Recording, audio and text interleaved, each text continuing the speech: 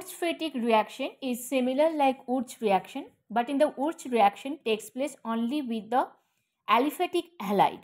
But in the Wurtz-Fittig reaction, we use two different kinds of alkyl halide and aryl halide. So here you can see we have taken bromobenzene and methyl bromide, react with sodium, dry ether as a solvent, and this methyl from methyl bromide and the benzene from the bromobenzene, they react, they combine, they form another hydrocarbon, toluene. It's an aromatic hydrocarbon. So Wurtz-Fittig reaction is used to make the aromatic hydrocarbon from aryl halide and alkyl halide.